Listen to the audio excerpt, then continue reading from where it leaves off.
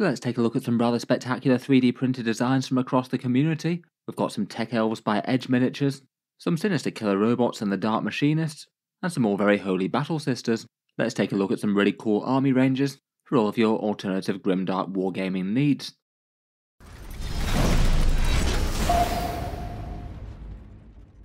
Hello and welcome back to Auspex Tactics, where today it's time for the remake of a video I've been looking forward to getting round to for a long time, showcasing a whole bunch of 3D printed proxy armies and taking a look at some really cool miniature designs, but this time trying to get the video done right.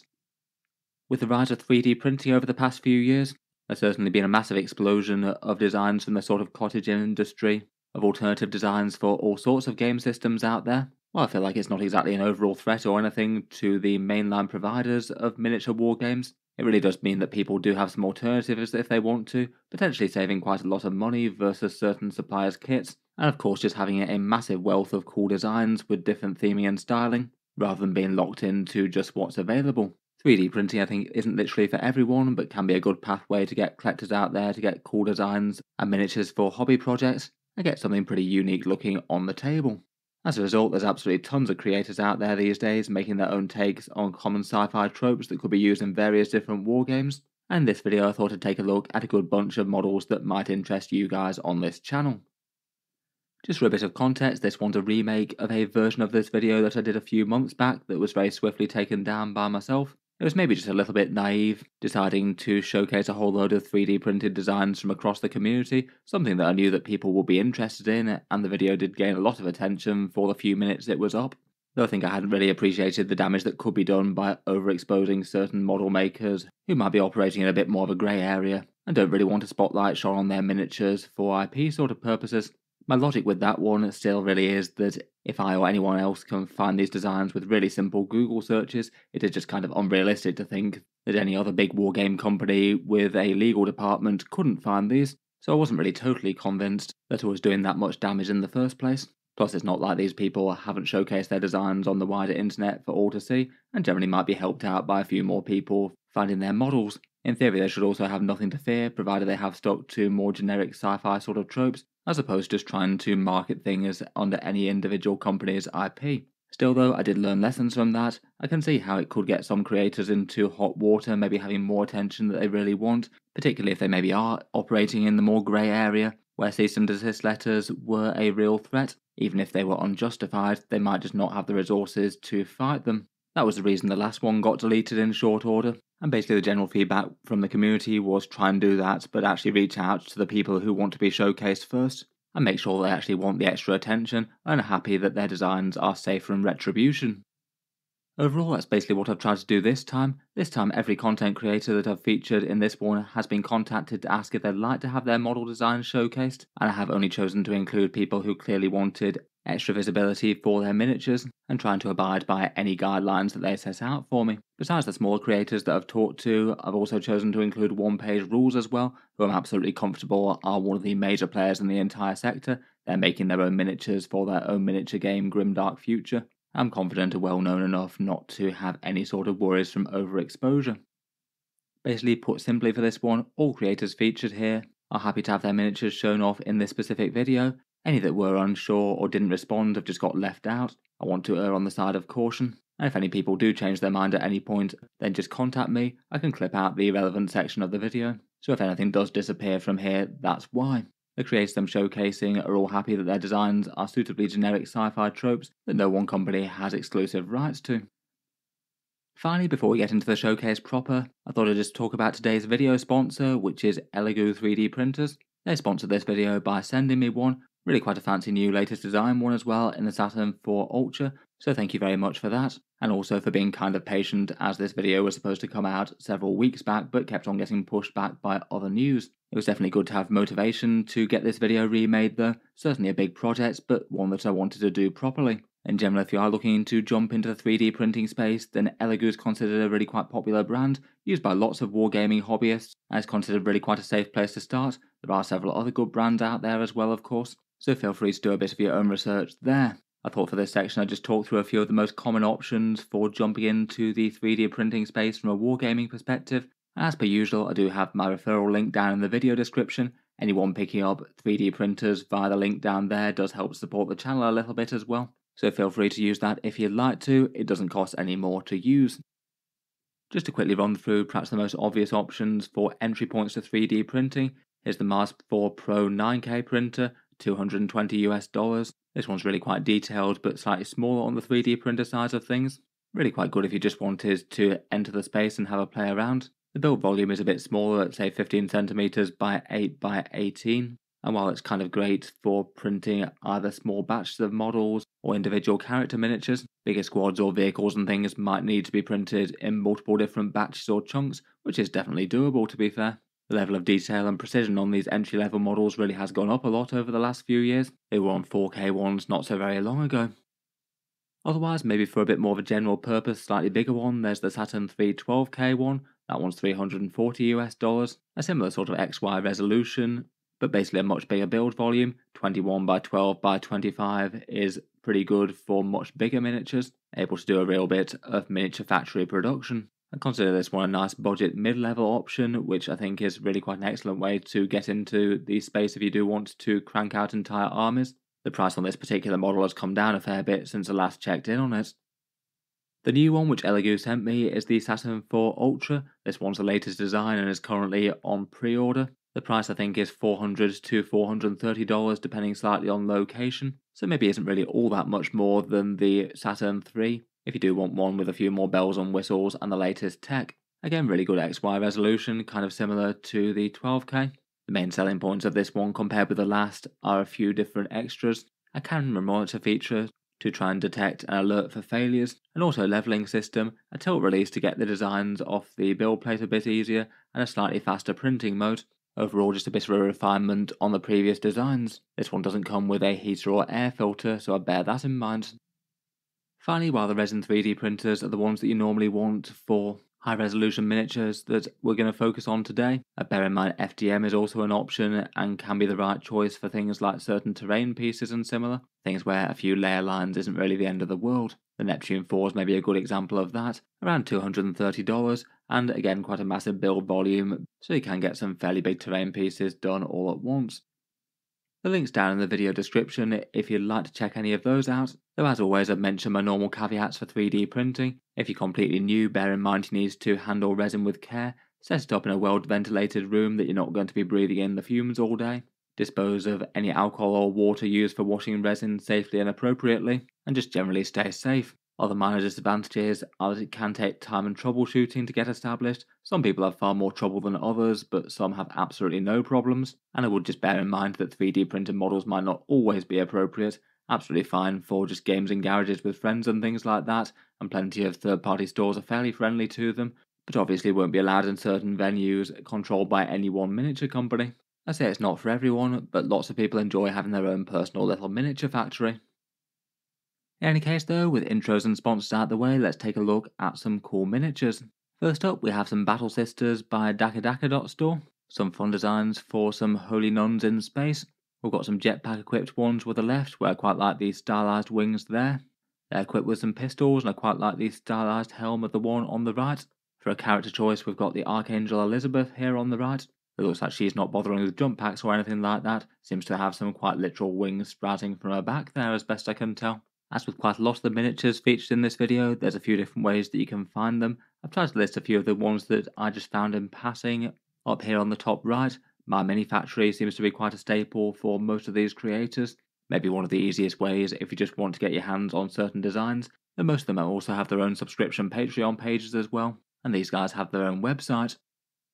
For a few other sculpts, we've got a character on a hover pulpit here, flanked by a couple of sinister guards and a quite cool staff with a sort of fleur-de-lis type logo being the tip of that there. That's pretty fun. And some helmeted warrior sisters named the Knights of the Crescent, perhaps some slightly more classical plated armour there. I quite like the shield designs for those, they look quite sleek. Otherwise we've got some warrior sisters with various different equipment. These are some with some heavy weapons here. And a bit of a battle mech character with a commander in an exosuit, equipped with a sort of great big hellbow thing there. I feel like these ones do seem really quite sleek and polished compared with the average 3D prints out there. Really quite a snazzy example in my opinion. Next up we've got a range called Dark Machinists by Dwarf Miniatures, again found on My Mini Factory as well as other places. They've got a good amount of sinister twisted technology going on here. On the left we have some stalker tanks, different design for sort of little crab walker tanks there. I do quite like the little forward facing sampling claws, and a few choices of weapons and things as you can see here. That's an all very technologically enhanced commander for the force with the excellent name Insane Mechachungus. Absolute props for that one. Then for some rank and file, we've got some close combat specialists with some android agents there. They sort of slightly give me some Terminator vibes there. I'd almost feel like their central chest pieces look like part of a vehicle if anything. And then they've got some tracked mini tanks there called reliquary tanks, each one packing a little shrine with some claws to either side, and a big centrally mounted techno gun of some sort. Again, looking quite modular with a whole bunch of different designs to represent different things. Maybe could be handy enough as alternatives for certain expensive armies out there. Next up are a couple of vehicles by Across the Realms from their Pinup Corps range. As you might be able to tell from the range, it also features really quite a few slightly less safer work miniatures there. I'll leave that to you guys to investigate if you'd like, though I guess the all-female nature of the regiment is a little bit less obvious when you're fighting inside an armoured vehicle. In any case, a nice quad missile launcher tank there, the Cerberus with multiple missiles. Looks like that tank chassis has really quite a lot of different modular bits that you can add onto it to represent different vehicles like that. And then a big central battle tank on the right here. This one named the Queen Tiger and could be an alternative for other big battle tanks of various different game systems. I wonder if this one comes with a base plate on the underside or not.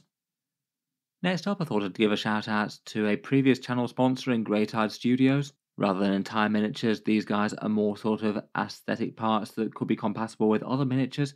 Say, for example, they've chosen to combine them with some Space Marines made by a company called Games Workshop, who I have featured on the channel once or twice before. They've got quite a good selection of themed heads here. I do like the all very knightly but in space look, a few hooded helmets, and one guy with his visor up, which looks kind of cool, I think. I think the one with the Maltese cross emblazoned across the same helmet looks kind of fun as well. Otherwise, it's not just heads, they've got a fair few things like shoulder pads and weapons and shields for them. I do quite like the shield options, always quite nice to be able to sub out other shields on different miniatures to add a bit more theme there. Really quite nice to have some alternative parts to add more flavour to any sub-factions of certain armies. I did quite enjoy these armour plates that could be compatible with Games Workshop's Redemptor Dreadnought as well. They've got some fairly awesome billowing looking sensor smoke at the back, some nice chain adornments to various armour plates, locking them into their righteous crusade, and who doesn't like a great big war mech holding a massive sword as well. Returning to Daka Daka Dot Store, an upcoming range from them is called the Legend of the Crimson Wings, all very angelic styled warriors in powered armour. There's a couple of examples here, including an elite with a melee weapon and a fancy gun, and one with a jetpack, and equipped with some fancy relic close combat weapons. I believe that this range is on their Kickstarter at the moment currently, not sure if there's any designs that are actually fully released yet.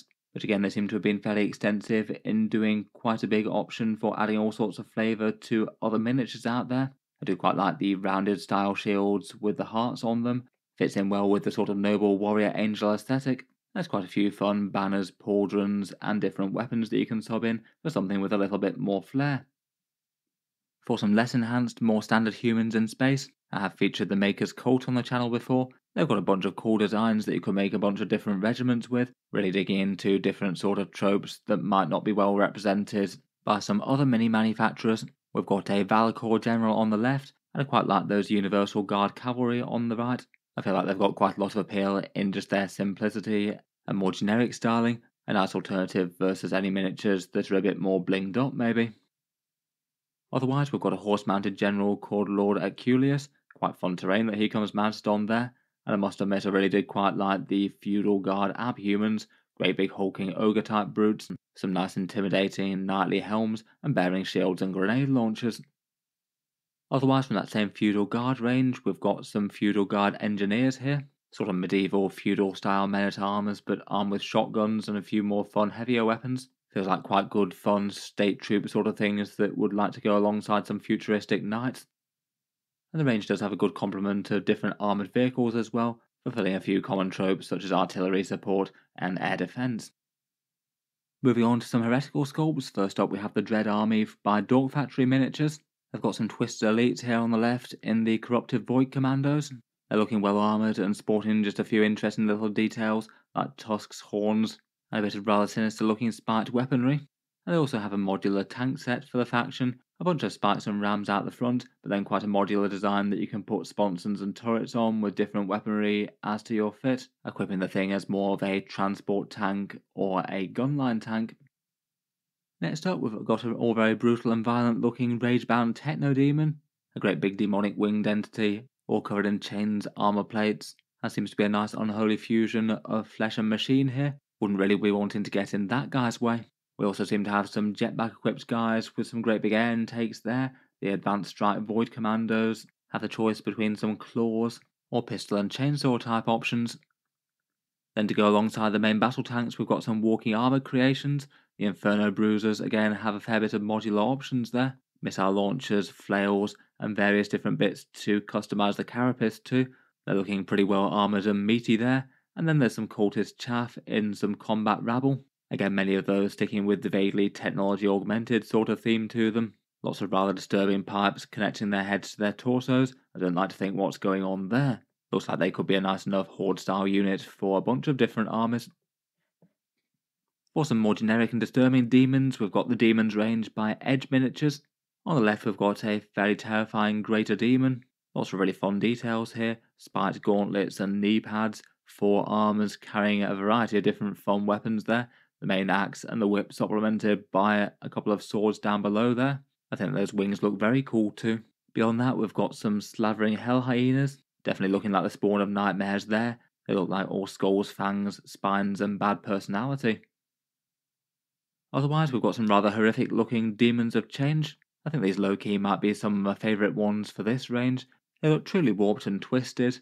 I feel like the addition of those fanged maws and slavering tongues and teeth maybe take them to the next level in true sort of cosmic horror sort of things. And then we've got on the right some lesser demons for all your more standard rank and file horde needs, complete with what looks like a banner maybe made out of flayed skin or something, and equipped with some spears and close combat weapons and a great big war horn. Back to Across the Realms next, and we've got some Sonic Terminators, a certain all very betentacled Mr. Ravion the Timeless with a bunch of screaming faces peeking out from his armour there, and then some rather hefty and chunky looking Sonic Terminators, equipped with some big gauntlets, really massive and detailed armour, and no doubt some very loud and soul-shredding noise weapons there.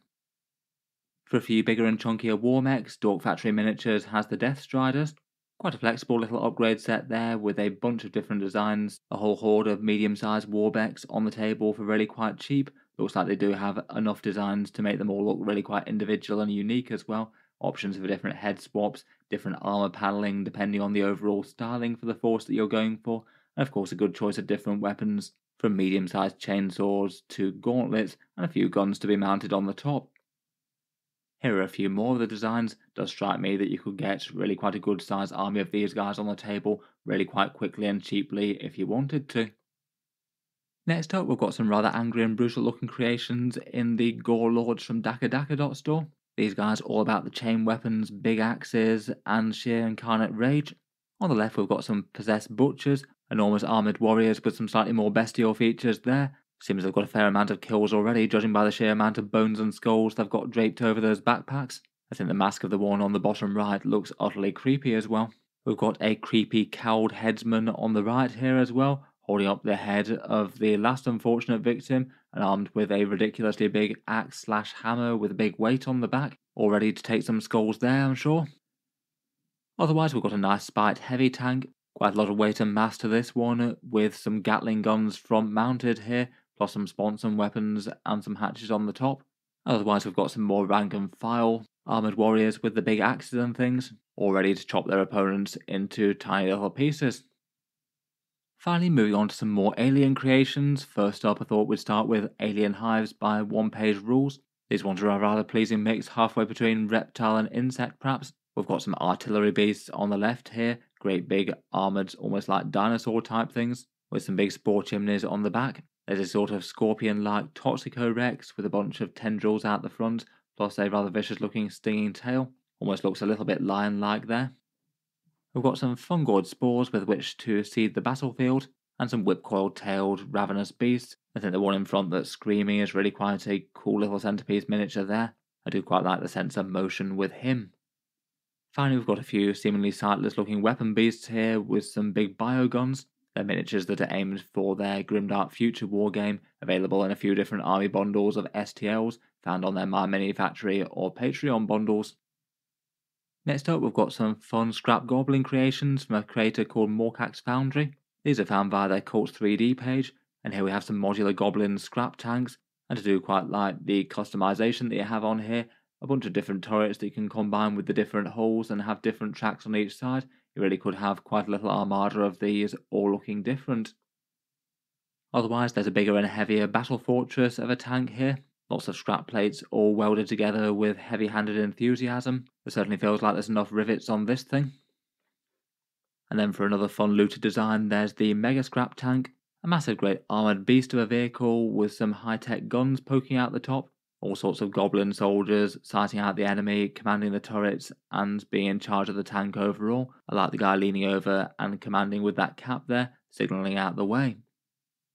Next up, we've got some futuristic elven-style miniatures in the Tech Elves by Edge Miniatures, found on their My Mini Factory page, Etsy, and their Patreon.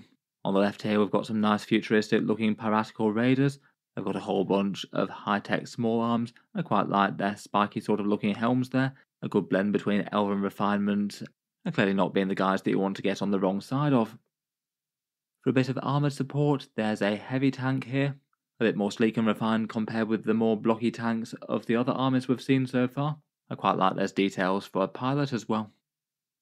Otherwise, we've got a piloted supersuit on the rest here, a few different weapon options, plus a rather cool sword. And I must admit, I think they've done rather well with these Phantom Warriors. Looks like they could have use for a few different purposes potentially. Could be good as a sniper type unit, or something with jetpacks, seeing as they seem to be hovering sinisterly just above the ground, swooping around to draw a bead on their foe.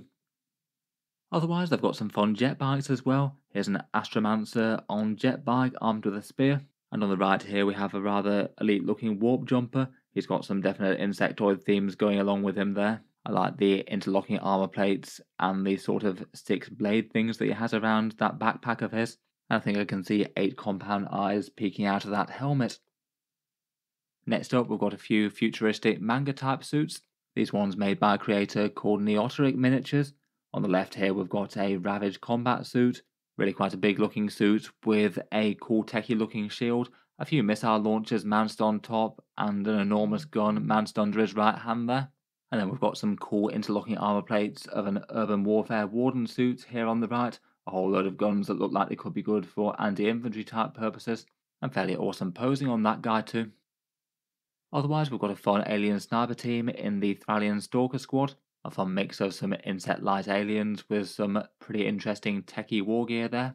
I quite like the dynamism of this Vanguard suit on the right here, charging into battle on a jetpack with this great big power blade. Next up, for some examples of some cool space dwarves, we've got one-page rules as Dwarf Guilds. On the left here, we've got some power suit armored champions here, some guys in some pretty big armor, backed up with some all very technologically advanced guns, plus some nicely geometric power axes and advanced mining pickaxes there. There's then some space dwarf berserkers, hefting some rather enormous looking axes. One looks like he's got a rather big looking grenade launcher type thing as well. I quite like the hairstyles and the bushy beards on a few of these ones as well, particularly that guy at the front with the plaited beard. Otherwise, for a few more foot troops, we've got a set of warriors with different heavy weapons there. There's some nice dwarves in space style futuristic armor with some heavy weapons and missile launchers. I do quite like the biker champions here. Pretty fun motorcycles with some frankly enormous back wheels there. No doubt adding a little bit of speed into the space dwarf army.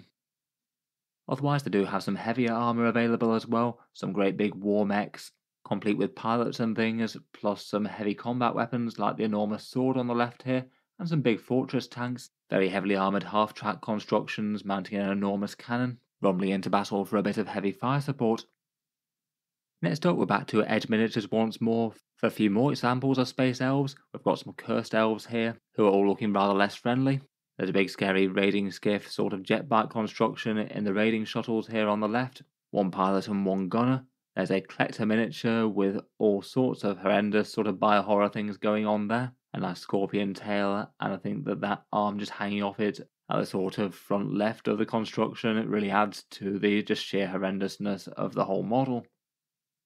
Otherwise, we've got some winged sky raiders. Maybe feels a little bit of overlap between those Tech Elf piratical raiders that we saw before, some pure blood elites hefting some really quite big scary close combat weapons and looking all a bit demonic in form there, and some more twisted flesh creations in these monstrosities, disturbing faceless slitted grills and limbs replaced by some heavy weapons. Finally, for some space robots, we've got the Robots Legions by one-page rules, again found on their My Mini Factory and their own website. For some elite troopers, these Eternals on the left are all rather nice, energy weapons, and I quite like their sort of curved style helms. Maybe just reminds me a little bit of maybe General Grievous from Star Wars type thing. On the right, we have a great big technological construct called a Forge Spider. 8 legs there and a little bit of firepower tucked beneath its surface. Then for a bit of heavy fire support, there's a heavy Annihilator model here, a 4-legged walker construction with a much heavier energy weapon style gun, and I must admit one of these centerpiece models called the Great Wraith is kind of spectacular. A great big robot deity of a model there, sporting no less than 8 arms as best I can count there. Looks like a really cool centerpiece model. Maybe can't help but think that might be a bit of a nightmare to transport though, with all that cast in slightly fragile resin. It really does look kind of spectacular and a bit of a showstopper though. In any case, loads of cool miniature designs. I'll leave just one link to each creator down in the video description so you could check them out yourselves, though it's easy enough just to give them a search and find the designs where you need to.